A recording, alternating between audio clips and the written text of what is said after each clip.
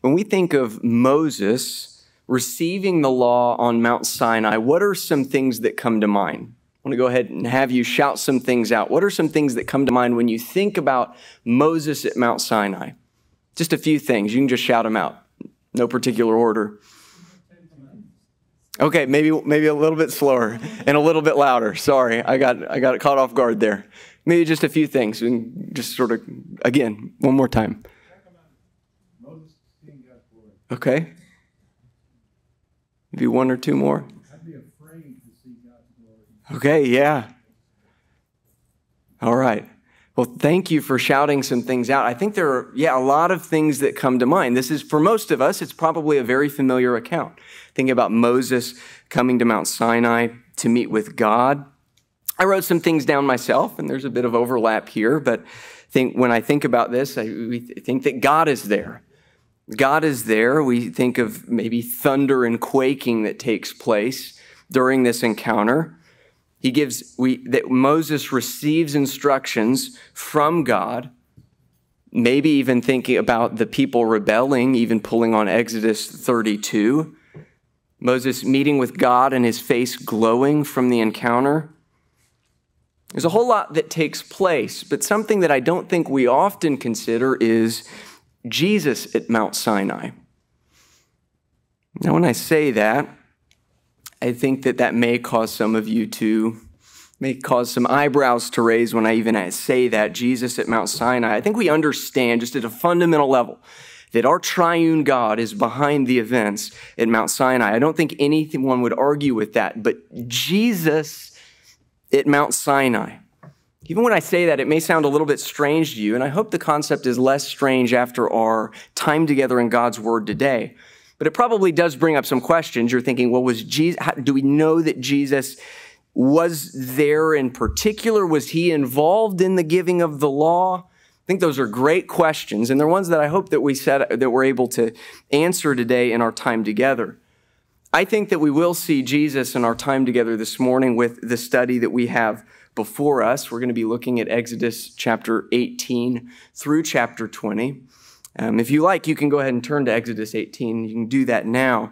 But just so you know where we're going, the scope of our study, I do think we see Jesus in our text, and we'll build our way up to get there. I think we'll see him early on. I think we'll see him a little bit later on as well, possibly even at Mount Sinai. And so if this is your first time joining us, you might be thinking, what is this guy talking about? Why are we talking about Jesus in Mount Sinai? Why are we talking about Jesus in the book of Exodus at all? Well, the reason that we're talking about this, the reason that we're having this conversation is because this is something that Jesus points us toward. And you might be thinking, when does Jesus do that? Well, in John chapter 5, verse 46, in rebuking the religious leaders, he says, if you believed Moses, you'd believe me because Moses wrote about me. So Moses, the author of the first 5 books of your Bible, was writing about Jesus. And in case you're thinking, well, maybe Jesus didn't mean what he said. Of course he did. He's God. But he says it again in Luke 24, and Luke says it as well. So this is a threaded expectation. It's more than an expectation. It's a reality that Jesus is in the books of Moses.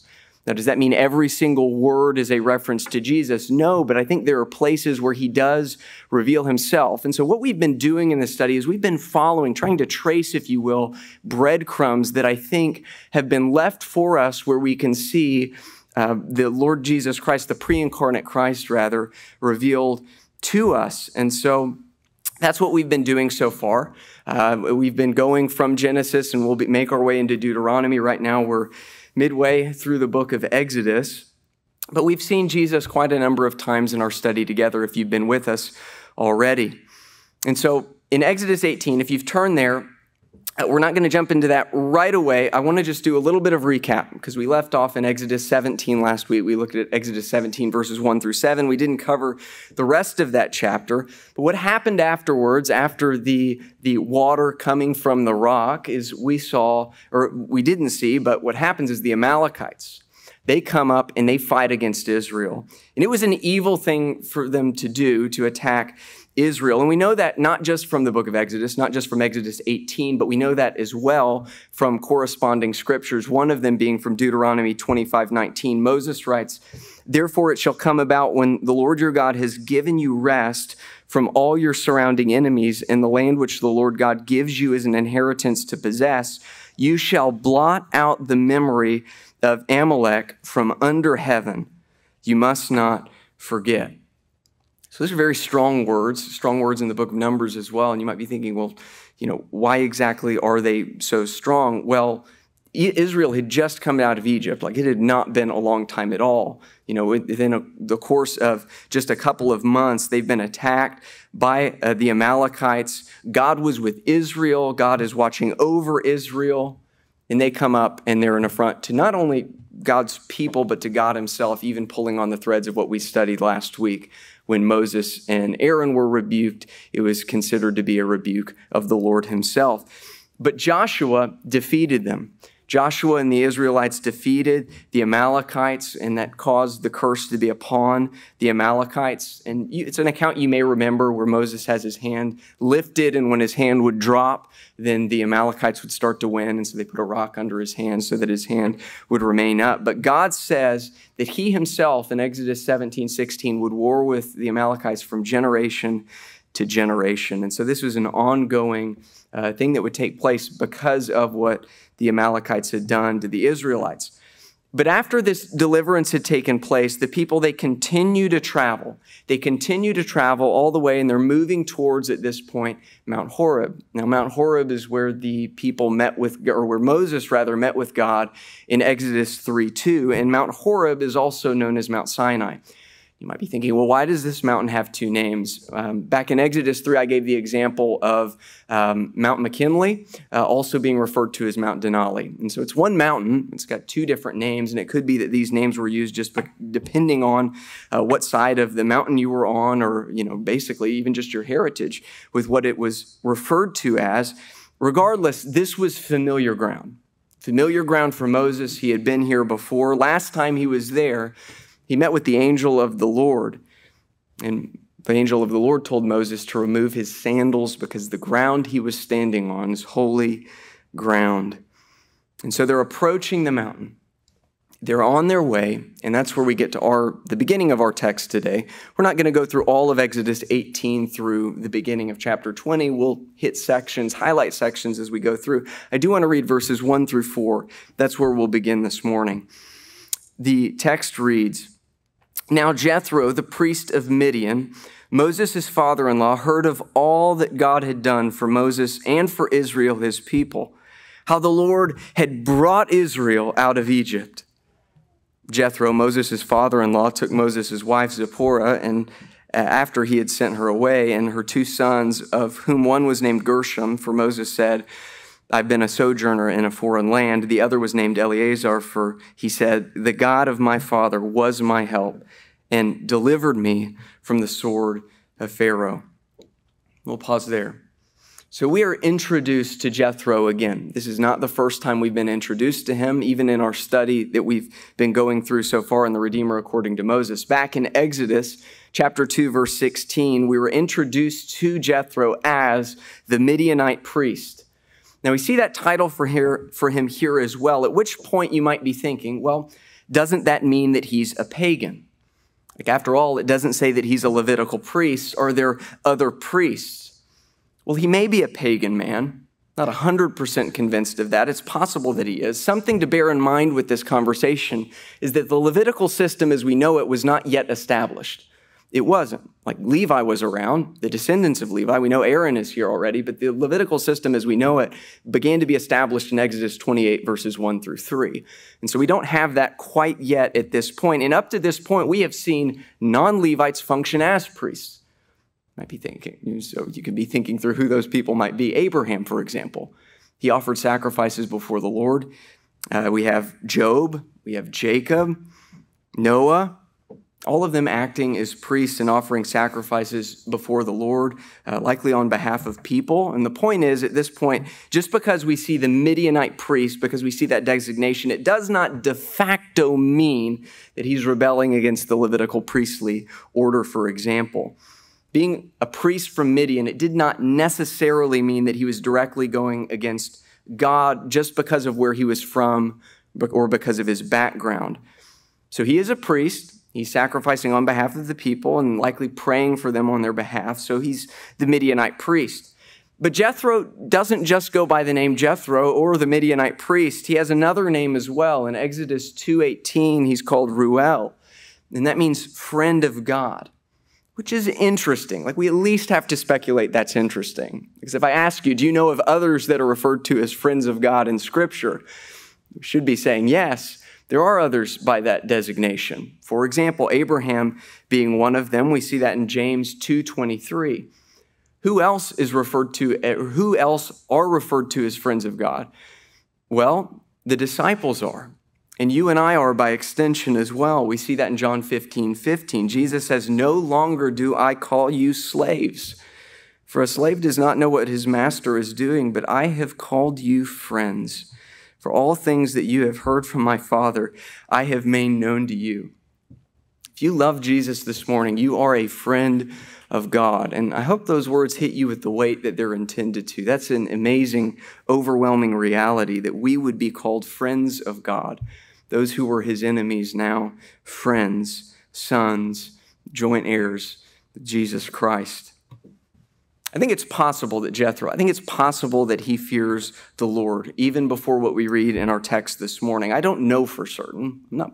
Don't know. I think it's possible, though. I think it's difficult for us at first when we consider that to wrap our heads around that, because he's from Midian. He is hundreds of miles away from Israel in Egypt, those that are supposed to be worshiping the true God. How is it possible? How is it possible that he could be a worshiper of the true God? Well, I think that his family, his descendants, did know about the living God. How would that be possible? Well, I imagine that Abraham passed along stories about God to his children. Do you think Abraham would do that? You can do a shaking of the head, yes or no. Do you think Abraham would pass down stories about God to his kids? Yeah, I think he would. I think it's hard for us to fathom a man that is a friend of God, someone that loves God, not doing that, not passing down stories about the God that he loves. And if that's the case, then it's not just Isaac, who's born of Sarah, that would have heard these stories, but also the children born through Keturah. Now, some of you are thinking, who is Keturah? Sarah I've heard of before. I've heard of Hagar before, but who is Keturah? Well, after Sarah died in Genesis 25:1, we read, "Now Abraham took another wife whose name was Keturah." And guess who came through her? You guessed it, the Midianites did. We read in Genesis 25:2, she bore to him Zimran, Jokshan, Medan, and Midian, and Ishbak, and Shua. Midian comes through Keturah. And so Midian was one of Abraham's sons. I don't think we often think about that, but that's the fact of the matter. And if Abraham had diligently instructed Midian in the Lord and his other children, then I imagine that would have carried through his descendants. Now, it's speculation. We can't know for sure. I think it's possible that Jethro knew the Lord, that he loved the Lord, even with the actions that he displayed in the trust of Moses and welcoming Moses in Exodus chapter 2, and even what we see this morning. So back to our text. Jethro has heard of who did for Moses and Israel. What do we see in our text? He has heard of all that God had done for Moses and Israel, his people, how the Lord brought Israel out of Egypt. Now, I want you just for a moment, let's think back to Exodus 3:8. Very important encounter. It's Moses meeting with the angel of the Lord in the burning bush. And when he speaks, he says, "I have come down." Well, yeah, the angel of the Lord did. He was displayed in the burning bush. "I have come down to deliver them from the power of the Egyptians and to bring them up from that land to a good and spacious land, to a land flowing with milk and honey, to the place of the Canaanite and the Hittite and the Amorite and the Perizzite and the Hivite and the Jebusite." So, in our text, we see that God did this. In this text, we see that the angel of the Lord did. Now, when you read the text, it says that he's speaking. It says God speaks. We see the angel of the Lord and we see God speaking. I believe it's in Exodus 3:4. The angel of the Lord is the one that says that Moses is standing on holy ground. Now, Again, if you're just joining us for the first time, a lot of this study is weighted upon different passages that we've considered together. For example, Exodus 33:20, no one can see God, and no one can see God at any time and live. John 1:18, no one has seen the Father except the Son. That's a paraphrase. You see it in John 6, I believe 64. You see it in 1 Timothy, I think it's 6:16. There's this constant thread that no one can see God. No one has seen God. But for Trinitarians, we have no issue with that because no one can see the Father. No one can see the Father and live, but the Son can be seen, and the Son is seen. We see that in the account with Jacob wrestling with God, claiming that he's seen God. In fact, in Exodus 3, which we've already studied, Exodus 3:6, Moses claims that he has seen God. But again, who is in the burning bush but the angel of the Lord? The angel of the Lord is there. And so what we have argued so far is that when we see the angel of the Lord, what we're seeing is the pre-incarnate Christ. I don't think the angel of the Lord is just an ordinary angelic messenger, but the pre-incarnate Christ himself. But on top of that, so we're talking about deliverance from Egypt, that promise in Exodus 3:8, but there's another thing that we just saw in a previous study, 2 studies ago, in Exodus chapter 4, verses 19 through 20. We read about the angel of God, and we're thinking, who is the angel of God? In these verses, we read the angel of God who had been going before the camp of Israel, moved and went behind them, and the pillar of cloud moved from before them and stood behind them.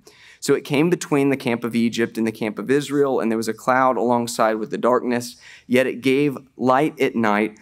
Thus, the one did not come near the other all night.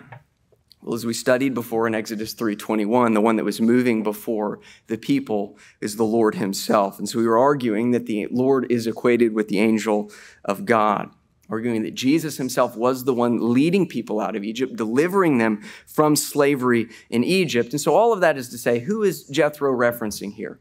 I think he is referencing our Lord, but I think that we do see Jesus highlighted in this text. I think this is a text that Moses was writing about Jesus in. So Jethro heard the news. He heard the news. That means the news spread quickly, didn't it? It spread far and wide throughout the land. Midian is hundreds of miles away from the Nile River, for example, even from where the people were in Egypt, but the news had already gotten there. And then I think we pause for a moment and we think, but how could it not? Like when you think about all that God had done before the people, the plagues upon the people, the Nile turning to blood, people having boils, Egyptians perishing, the strongest army in the world being swallowed into the heart of the sea. In fact, by the time you get to Joshua, the book of Joshua, just some 40 years after where we're reading today, they're moving into the promised land. We read in Joshua 2, verses 8 through 10, now, before they lay down, Rahab, came up to them on the roof, and she said to the men, I know the Lord has given you the land, and that the terror of you has fallen on us, and that all the inhabitants of the land have melted away before you. Verse 10, for we have heard how the Lord dried up the water of the Red Sea before you when you came out of Egypt. She goes on to speak about battles that the Lord would, subsequent from where we're studying today, that he would deliver Israel from. But make no mistake, the people of the world knew what God had done. This news traveled fast, and it was all according to plan. No accident with how this had taken place. In fact, it's something we should come to expect, even from what we'd seen in Exodus chapter 9. Moses was charged to speak to Pharaoh, and we read in verses 13 through 16, rise up. The Lord said to Moses, rise up early in the morning and stand before Pharaoh and say to him, thus says the Lord, the God of the Hebrews, let my people go, that they may serve me. For this time I will send all my plagues on you and your servants and your people, so that you may know there is no one like me in all the earth. Now, that's a purpose statement primarily for Egypt. I understand that. They would recognize who God is. He is God, in him alone. All of their idols, all of their gods are false. They're fake. They don't really exist. And then verse 15, for if by now I had put forth my hand and struck you and your people with pestilence, you would have been cut off from the earth. Verse 16, but indeed for this reason I have allowed you to remain in order to show you my power and in order to proclaim my name through all the earth. Did you catch the last part there?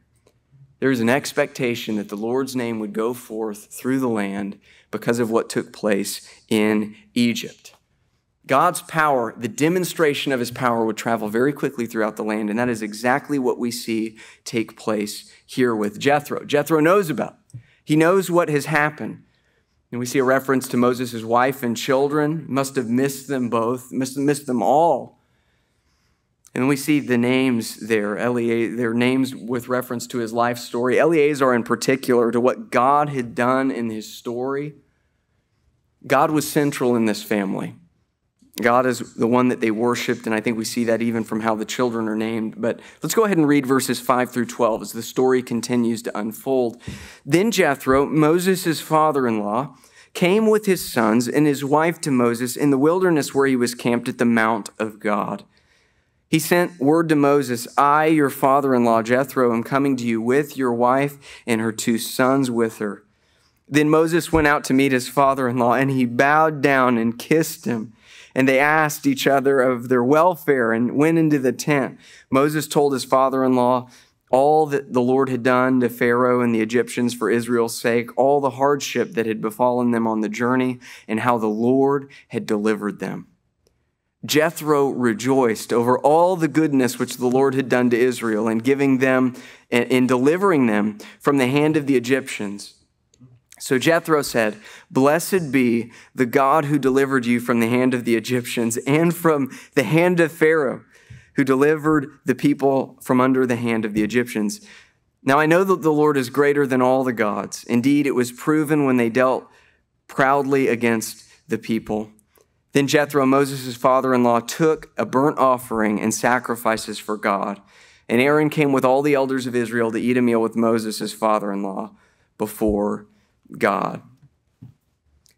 So the people at this point, they're coming to the Mount of God, and this had been a long journey filled with much complaining. If you were here last week, we saw them complaining over and over again.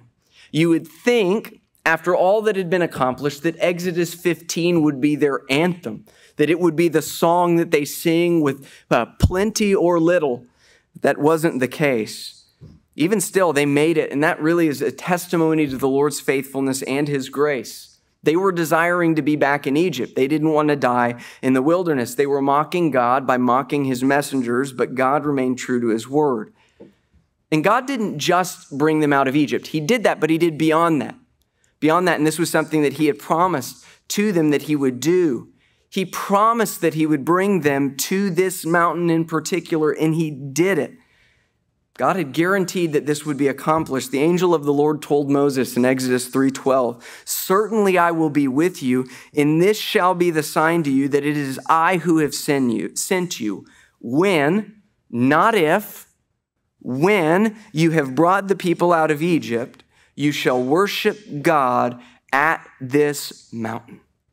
So not only did God deliver them out of Egypt exactly as he said, but he's bringing them to the exact location that he promised that he would. It's all according to God's sovereign plan. And Moses, he gets this, what I imagine at this point, I know Jethro is highlighted primarily, but this long-awaited family reunion. Jethro's coming with your wife, he says in verse 6, and your 2 sons. Verse 7, we see the father-in-law is highlighted, but I imagine this is just a sweet moment. A wonderful moment. He bows down before him. This is not him worshiping him. This is him showing adoration. He's kissing him. He's overwhelmingly grateful to be back with his family. You've probably seen the videos every once in a while of a soldier coming back from war and then coming and surprising his children. Just these sweet emotional moments. And I think that's probably something like what we would see here if we were there. Just a wonderfully great moment of a family being reunited. We have a husband and father being here with his family. See Jethro and Moses, possibly the rest of his family, they go into this tent to catch up with one another. You can understand that. This would be a sweet reunion, telling of all that the Lord had done, telling of how he had provided for the people even amid their unfaithfulness. He'd speak of the trials they'd gone through. He'd be full to the brim with stories. And we see a glimpse of that in verse 8. Moses told his father-in-law all that the Lord had done to Pharaoh and to the Egyptians for Israel's sake, all the hardship that had befallen them on the journey and how the Lord delivered them.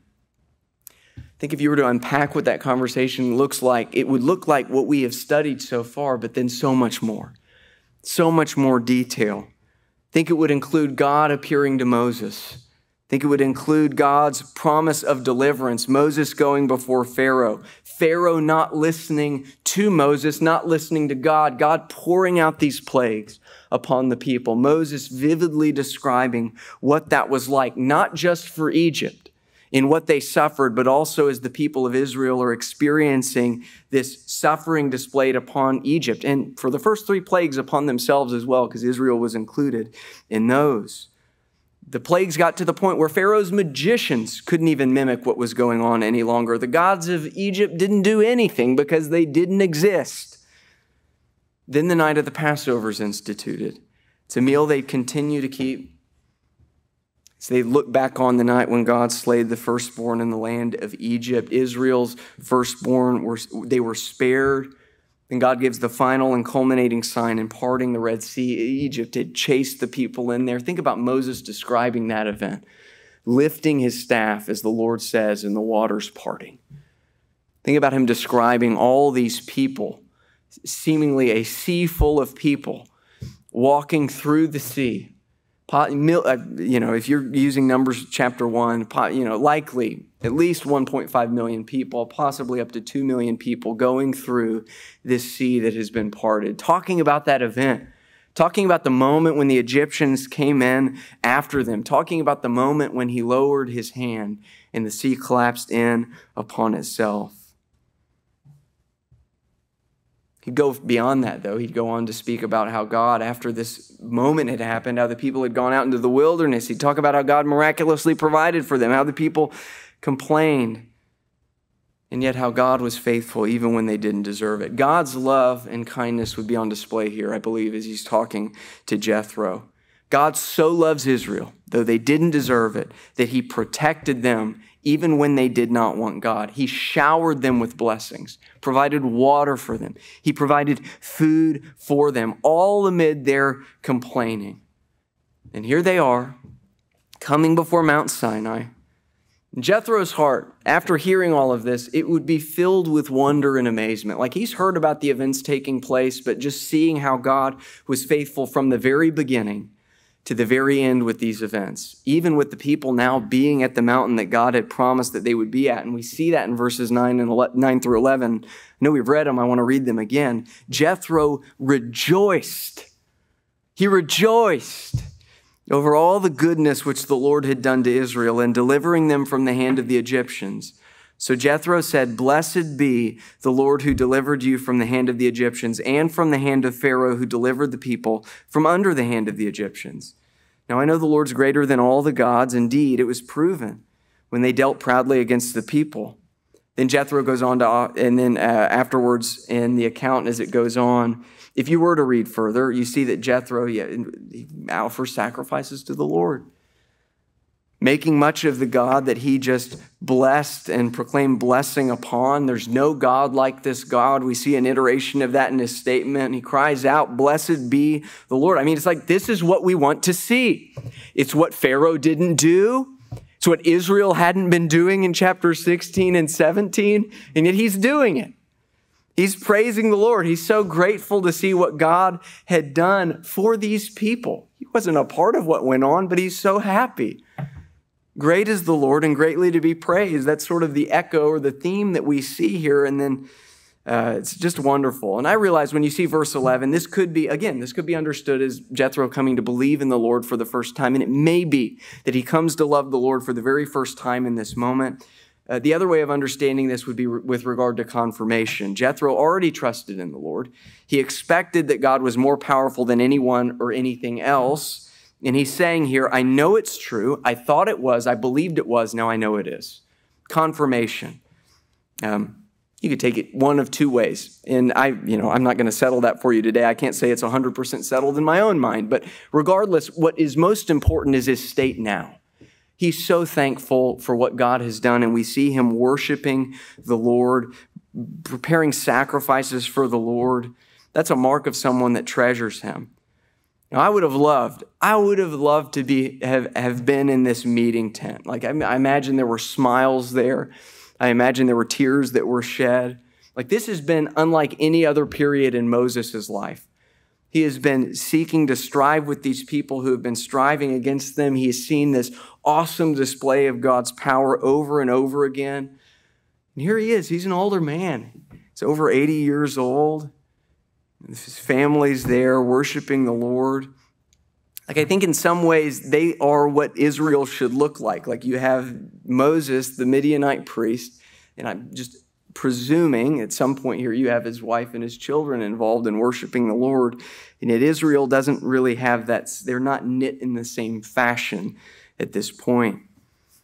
What happens next after this encounter where they're rejoicing in the Lord is you have Moses seeking to watch over the people. Difficult task, strenuous task. Moses has so much on his back, and Jethro effectively comes along and says at the end of chapter 18, hey man, you can't do this on your own. And he's right. Moses was seeking to do too many things. And so Moses listened. He listens to the Midianite priest. He listens to Jethro. He chooses people to help him watch over the people, shepherd, care for the people. And that was a wise thing to do. That was God's design. It's something that God echoes elsewhere. We see him appoint 70 different people. And then after that, Jethro, he returns back to his homeland. And that's the last word we see about Jethro in all of our Bible. But I think he does appear to love the Lord. He helps Moses. He seems to even be making a decision, one that God would affirm with Moses delegating responsibility. And Moses bids him farewell, which brings us to Exodus 19.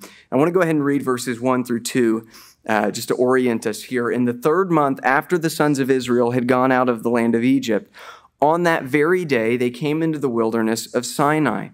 When they set out from Rephidim, they came to the wilderness of Sinai and camped in the wilderness, and there Israel camped in front of the mountain. So here the people are. The stage is set. Everything exactly as God had promised. They're directly in front of it. They have their camp set up. And this brings us to a passage that I think you're probably more familiar with, verses 3 through 6.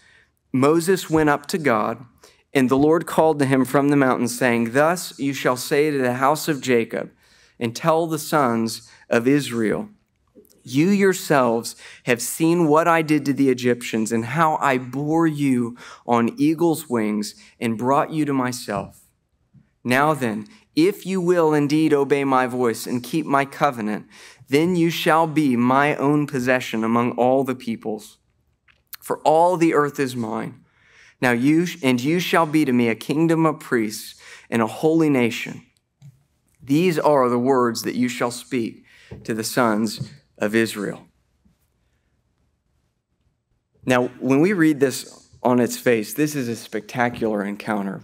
This is one that you've almost certainly looked at before. It's something you've considered even in light of what Peter says in 1 Peter with reference to 1 Peter 2 with reference to being a holy nation or kingdom of priests and a holy nation. But before we delve in and sort of navigate through some of these verses a little bit more, I want us to hit the pause button here, because I want to draw your attention to another text to make a connection for us that I think will assist us in our understanding here.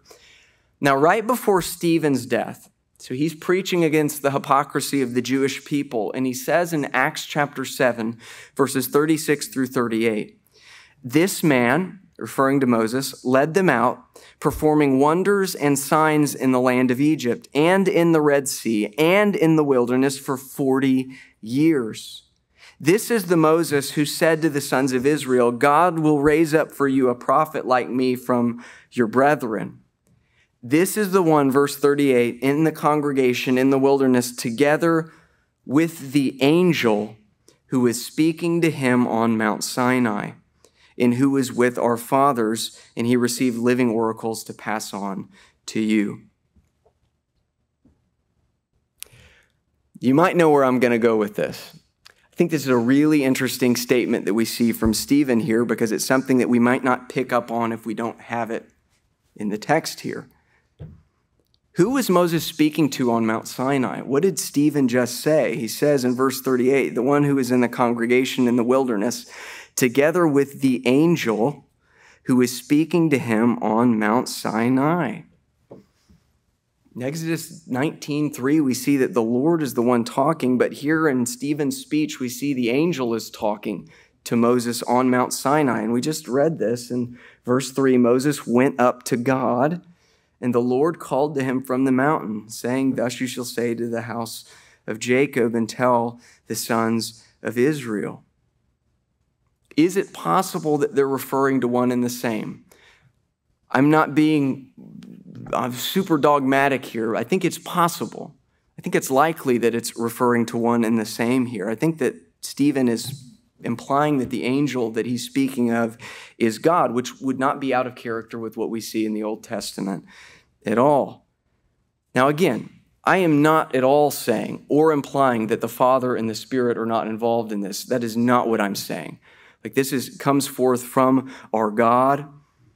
All I'm trying to show you, I think there's possibly a breadcrumb here indicating who Moses is speaking with. I think he's speaking with the angel who, if we combine these texts, the angel who is God. And if that's the case, it sure sounds like the angel who's God from Exodus 3, doesn't it? I think so. The angel of the Lord appears, God speaks, he's on holy ground, take off your shoes. Verse 6, Moses is afraid, he saw God.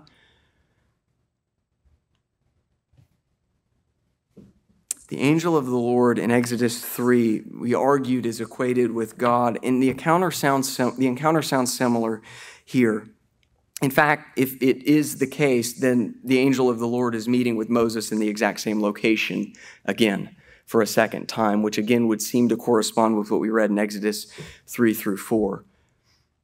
John Gill says of this passage, the same angel as before in Acts 7:30, and refers to his speaking to him, then saying, I am the God of thy fathers, which was at Mount Sinai, or rather to the time when the law was given on that mount.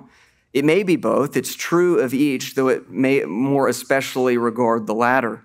For it was the angel of the divine presence, the second person of the Trinity, the Word of God, that bid Moses come into the mount. Now, if this is the pre-incarnate Christ, the one that I argue that we saw in Exodus chapter 3, well, he speaks to Moses and he says in summary, you saw what I did to the Egyptians. It's effectively what we see here. You yourselves have seen what I did to the Egyptians. We see that in Exodus 19:4.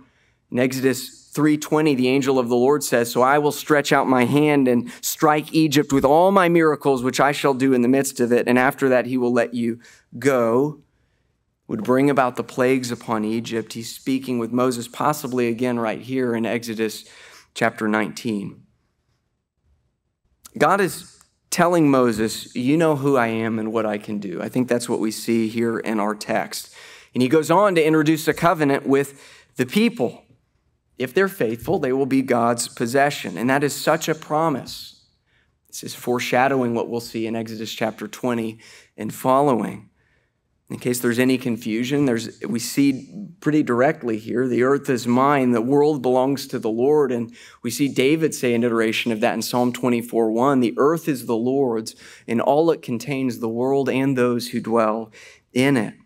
He desires Israel would be a kingdom of priests and a holy nation. In other words, he desires they would look different than they had in the past few months. They would look very different than how they'd been acting as of late. What characterized them was complaining, not holiness, but that shouldn't be the case. What God's clear about here is that he is setting them apart for himself. They were not to look like the other nations. That's big. They were to be holy unto the Lord. When you read about the dietary and the ceremonial laws, I know sometimes it's difficult for us to understand, like, why did God do that? Why could they eat this and not that? What was the purpose of these things? Well, there were some different reasons, but the main one was that they would look different than the nations around them. They would look different. They would dress different. They would act different. They would walk different. They would eat different. They would worship differently. With everything they were called to be a people that followed the Lord, doing whatever he asked. There was no God like this God, and the world was to know that. What's fascinating is that even through their difference from the watching world, that was meant to be a light to attract the nations to God in the Old Testament.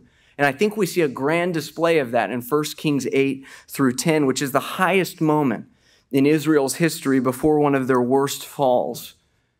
1 Kings 10, verses 23 through 25, we see, "So King Solomon became greater than all the kings of the earth, in riches and in wisdom. All the earth was seeking the presence of Solomon, to hear his wisdom which God had put in his heart. They brought every man his gift, articles of silver and gold, garments, weapons, spices, horses, and mules, so much, year by year." The nations were coming. The world was coming to Israel. They were coming to Jerusalem to hear of wisdom from Solomon, which had come from God himself. They're bringing the fruit of their land, of their produce with them. The nations are. The nations for a brief moment appear to be uniting themselves with Israel, uniting themselves with the Lord. It's a great moment. It doesn't last long. When you get to, indications that things are wrong at the very end of 1 Kings chapter 10, Solomon is accumulating a bunch of horses for himself. If you remember in Numbers 17, there's a warning for the future kings of Israel. And I had a professor in seminary that used to say, don't get for yourself girled goals or giddy up. Those were the three things you don't accumulate as a king. And we'd already seen the girls portion. Things are not right with Solomon. We'd seen the gold portion, and then we see the giddy up at the end of chapter 10. But he'd accumulated those things, and then he falls in 1 Kings chapter 11. The ladies he's with, they drew his heart away from God. Terribly sad thing. We can talk more about Solomon another day, but just wanted to illustrate here, like, things were good. Israel wasn't light to the nations in that moment, and then they weren't anymore. But it really is a foretaste of what we expect, like what we long for in the kingdom in the future, when you'll have God's people united and worshiping together here on the earth. But God had designed for Israel to be set apart. So Moses is to speak these things to the people. And we see in verse 9 of chapter 19 of the book of Exodus, the Lord said to Moses, "Behold, I will come to you in a thick cloud, so that my people may hear when I speak with you, and may also believe in you forever." Then Moses told the words of the people to the Lord. So God is meeting with Moses. He's coming. He's going to display himself that they would believe in him forever. Like, at this point, what has God already done for these people? Because I think we see his kindness on display here. In what way, Henry? Well, God has already shown himself to the people with the display of the plagues and the miracles. He directly led them out of Egypt in a pillar of fire, pillar of cloud, as we saw in Exodus 13 and 14. He had provided for the people abundantly in the wilderness in a miraculous fashion. They wake up and they've got food provided for them. A miraculous fashion with the water coming out of the rock, God standing before the rock in Exodus chapter 17. God had overwhelmingly displayed himself to these people, and yet he's going to do so again. And why is this also kind? Well, because in Exodus 14:30 through 31, we read that the people believed in the Lord and in Moses, his messenger. And what we had spoken about last week, if you read John 2, for example, you have a statement where it says that the people believed in Jesus. And then it says, but Jesus was not entrusting himself to them, for he knew the hearts of men. And when you read entrusting, it's the same word as believe. So they were believing in Jesus, but Jesus wasn't believing in them. What we argued is it was a superficial belief. They believed in, certain things about Jesus, his name, maybe that he had in fact done miracles, but they did not love him from the heart. And we see another example of that in John chapter 8 with people saying, we're of Abraham. And then Jesus says, you're of your father, the devil. Superficial belief. I think that's what we see here. I think it's even implied from this text because Moses, who's speaking here? Let me get back into the text here. Exodus 19, let me go back, circling back verse 9. Lord said to Moses, behold, I will come to you in a thick cloud so that the people may hear when I speak with you and that they may also believe in you forever. Again, the people claim to believe in Moses and then they're complaining against him. They're going against him in the last chapters that we studied through. But anyway, we see that he will be having an extended stay among his creation, which again is an amazing thing.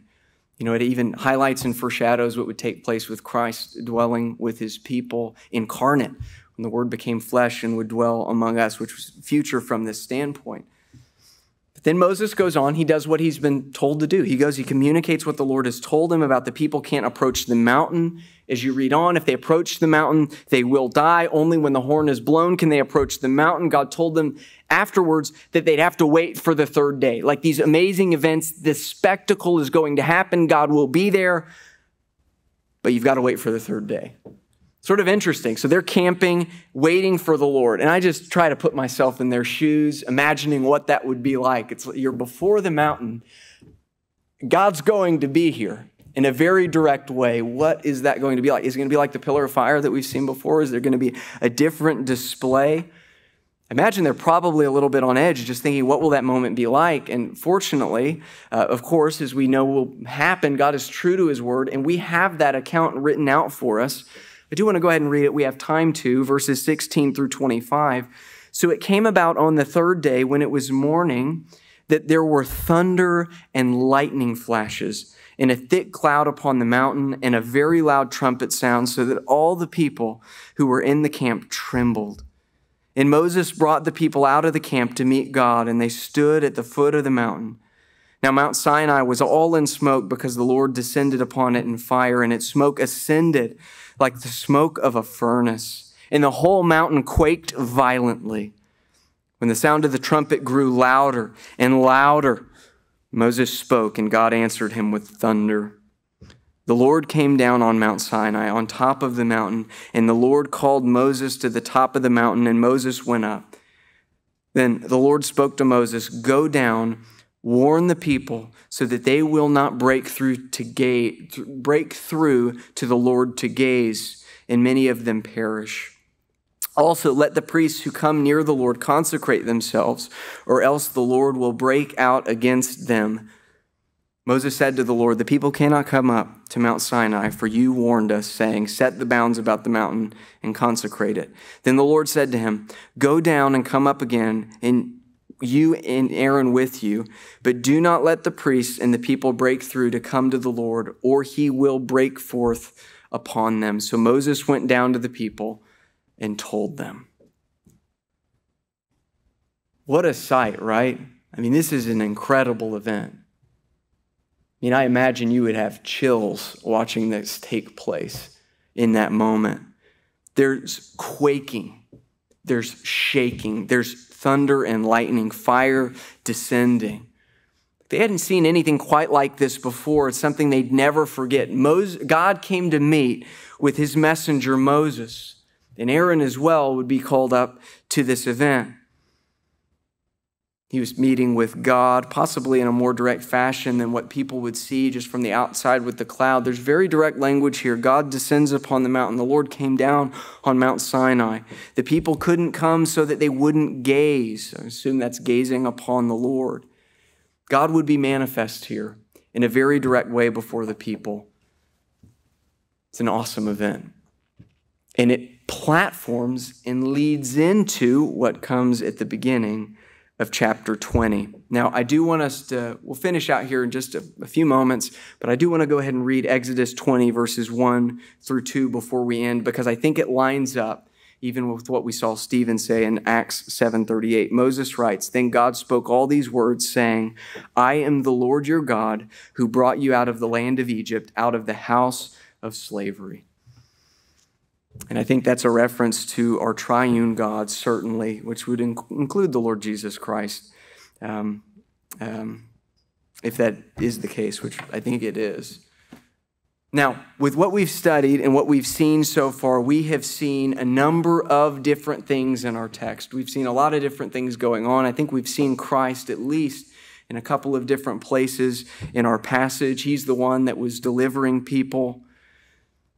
An amazing deliverance. Deliverance is primarily what we studied in our previous times together with the deliverance from Egypt. The people were enslaved in Egypt, and God brought them out. And if you're here this morning and you love the Lord Jesus Christ, then you've been led forth out of slavery as well.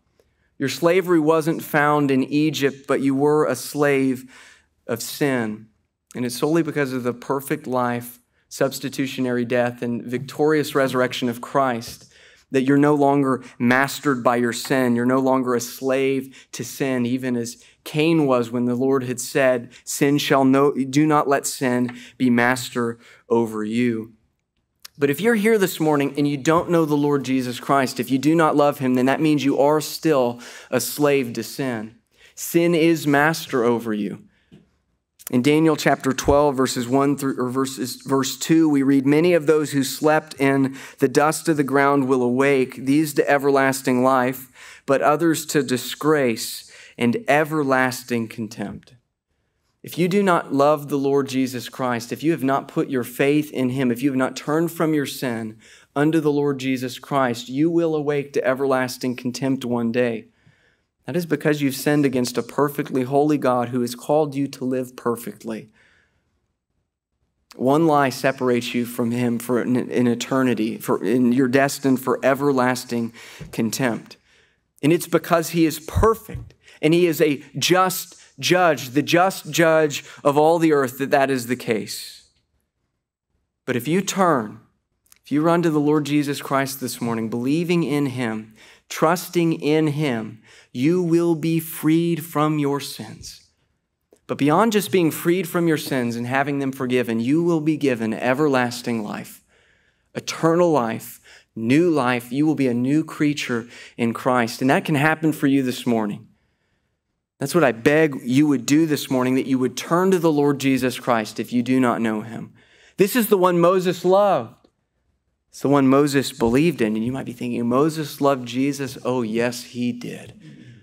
He loved Jesus above the reproaches of Egypt. We see that. Or he considered the reproach of Christ greater than the riches of Egypt. I want to go ahead and read just a few verses from Hebrews 11, verses 24 through 29. By faith, Moses, when he'd grown up, refused to be called the son of Pharaoh's daughter, choosing rather to endure ill treatment with the people of God than to enjoy the passing pleasures of sin. Right here, considering the reproach of Christ, Messiah, Jesus, greater than the treasures of Egypt. For he was looking to the reward. By faith he left Egypt, not fearing the wrath of the king, the Pharaoh. For he endured as seeing him who is unseen. By faith he kept the Passover and the sprinkling of the blood, so that he who destroyed the firstborn would not touch them. By faith they passed through the Red Sea as though they were passing through dry land, and the Egyptians, when they attempted it, were drowned. Moses lived by faith. That's what he's characterized by. And he was a man who had faith in the Messiah, and he walked by that faith. And that is my prayer for you this morning, that you would have that same faith if you do not presently. Now, I do recognize where we're stopping today is an odd place to stop. We are stopping at verse 2. It's as though we're at the top of a roller coaster, and we're about to go through the 10 Commandments, and we're saying, hold on, we're not going to do it today. We're going to stop right here. We're going to stop in verse 2. We're actually not going to focus on the 10 Commandments in this study, though I encourage you to read through them if you'd like. There are more than 10 commandments that the Lord gives. These are the first 10.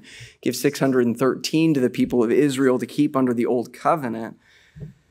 But we will continue to go through, and we'll consider, even next week, we'll spend some time within this encounter that Moses has with God. So that is the plan. But I do want to go ahead and come back to the question that I asked originally. Is Jesus at Mount Sinai? Is he involved in the giving of the law? I think the answer to that is yes. And now there might be some discrepancy as to how directly you view him as being involved, but at the end of the day, this is something that comes from our triune God. God is behind this, which means Jesus certainly is behind this. And I think there is a compelling biblical case that can be made, even from appealing to texts that we've already looked at in Exodus 3 and 4, to argue that we do see Jesus Christ even in these passages that we've looked at today. But I invite you back next week. We'll actually be considering some verses in Exodus chapter 24. But with that being said, let's go ahead and go to the Lord in a word of prayer to conclude our time of study this morning. Father, we are so grateful that we get to serve you. And Lord, what a privilege it is being able to walk through this passage this morning. Lord, we see your grace on display toward these people, this rebellious people, and how you are faithful to your word always. And Lord, that encourages our hearts. It affirms the things we know to be true.